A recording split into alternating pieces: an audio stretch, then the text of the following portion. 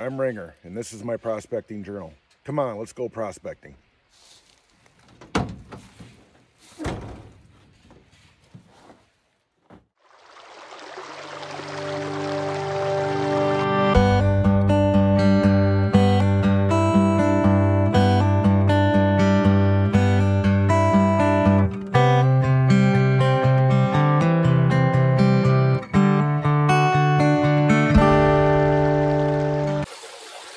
Hello and welcome to Ringer's Prospecting Journal. Today we're going to do a little cleanup of our equipment. I'm going to clean out my miller table, take all the cons that are in there, and then I'm going to run that through my cleanup sluice and then rerun it on the miller table. I did some adjustments to it, and we'll see just how much gold that I've been missing from blowing it off the end of my miller table. So stay tuned and I'll show you what we're going to be doing here in just a second.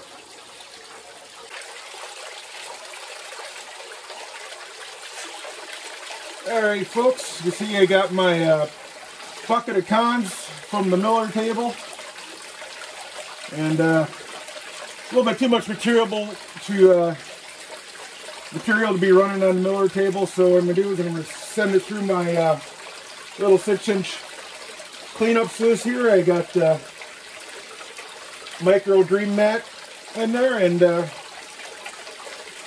we'll run this through a couple times just to make sure if there's any gold in there that we capture it. We'll do a cleanup and then we'll run it on the miller table.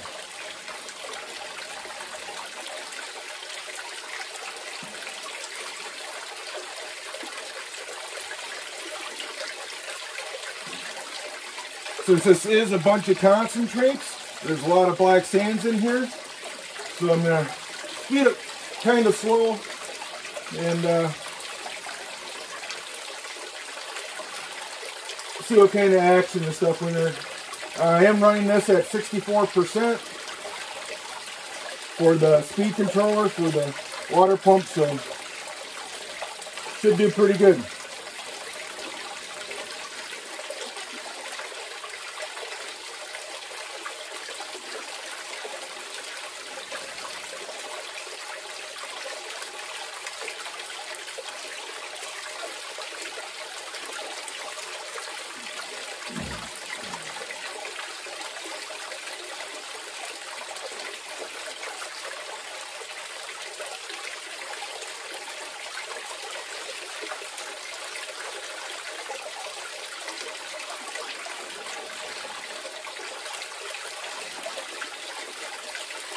Alright, so we'll get this stuff ran through the equipment here, and when I take this over to the miller table, I'll bring it back on.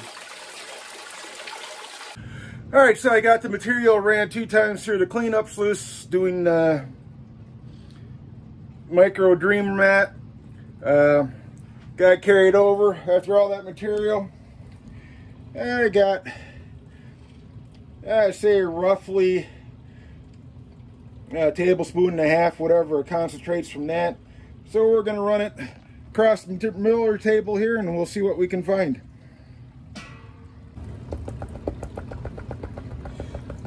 So what I'm going to do here, I'm just going to attempt to do a quick pan back here and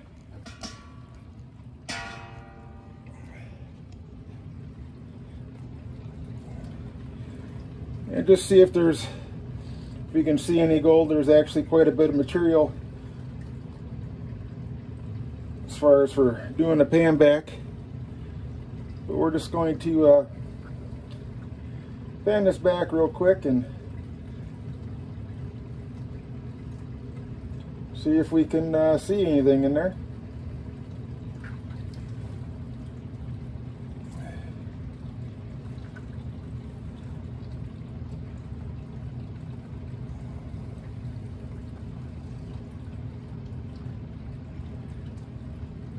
And actually there is some gold in there. I don't know if you can see that or not. The water's kind of dirty, but there's a piece right there, right here. I'm not exactly sure what that is. But yeah, we'll get this on the miller table and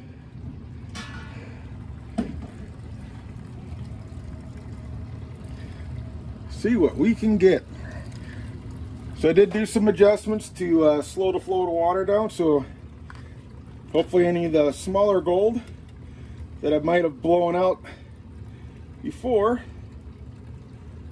will actually stay on the table this time.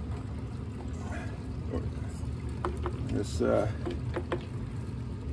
pop the holes there for the vials underneath.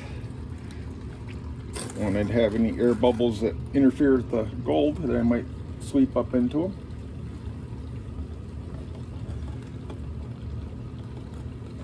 So I'm only doing a little bit at a time.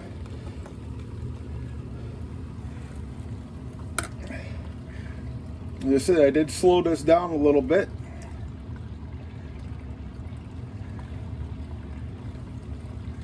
To hopefully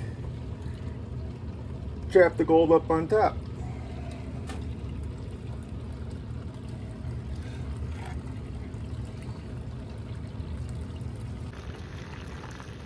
As you can see, there's a couple pieces of gold right there. They actually almost look kind of silverish.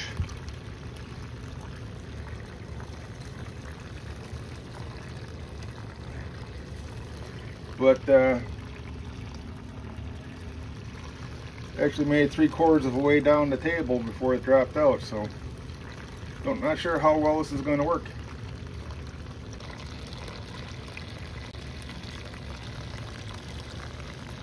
Has anybody ever seen this phenomena before? On the edge of the Miller table, it almost looks like it's gold caught right on the edge, floating around in some type of eddy. That is weird.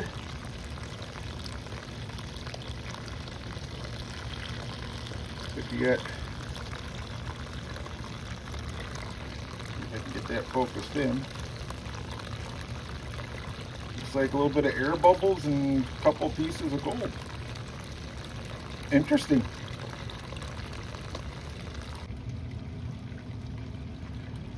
So all you people who are familiar with the Miller table will understand this already, but this is for the ones that have never seen a Miller table in use before. So what happens is I have a very thin sheet of water getting pumped through the axe pump here coming out, and this creates like a mirror going across the surface of the table. So what happens is you put your concentrates on there. Since gold is a lot heavier than the material that it's mixed with, if you have it classified down so everything is relatively close to the same time, the gold will sink to the bottom of the table. And gold is hydrophobic, which means it repels water. So the gold will hit the table and it'll get stuck there, and the water will flow around it and over it, pushing the lighter material, or stuff that's lighter than gold, away from it and off the table. You can see that in the action here, where you got the stream of material here getting pulled across. Let's widen that out here. From up there you see the long streaks. That's from the water flow pushing the material away and off into the bottom and into the catch pan.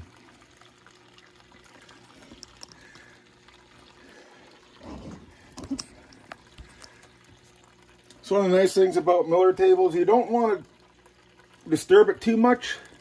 But if you ever get to like where you're at this point and very little bit has happened, you can take a paintbrush, move everything back up to the top, kind of concentrate it again, but it also breaks it up a little bit and allows the water to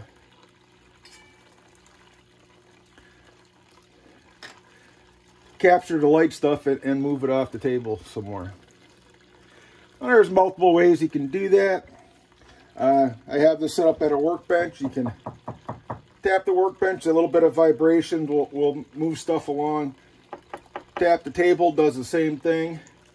Even using the tip of the paintbrush. I don't know if you can see that in the camera or not, but you see like the little V-like waves that this is making? Well, that creates a disturbance and it kind of pushes the material around, just using the pressure from the waves from the brush.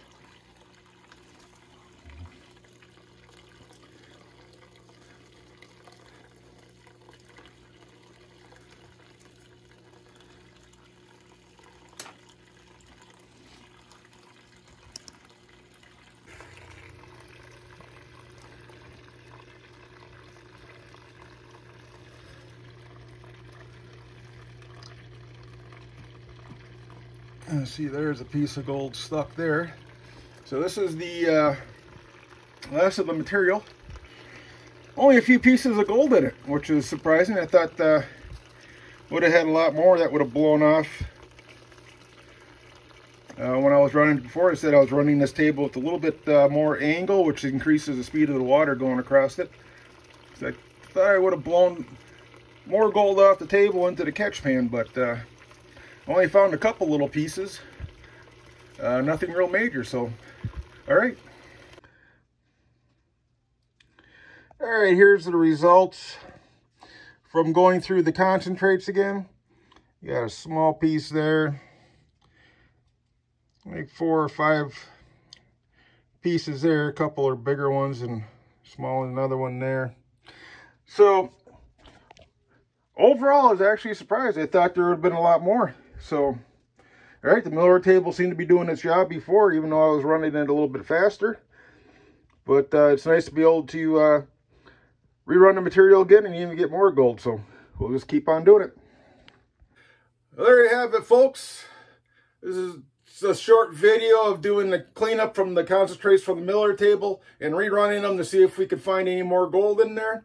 Found a couple pieces, but not as many as I thought we would. But got some exciting stuff coming up in the future. I know it's been a while since I posted anything. In the end of September, Mrs. Ringer and I are going to go up to Lake Superior beach mining on the Michigan side of the border this time.